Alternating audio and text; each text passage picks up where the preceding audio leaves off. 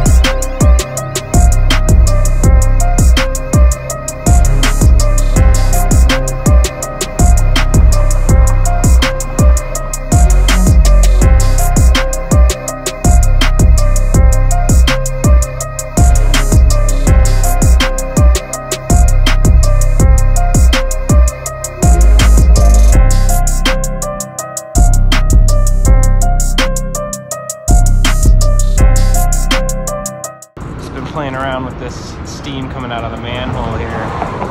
Just missed the monorail behind me, so I've been chasing that all day. It runs about every 15 minutes or so, back and forth.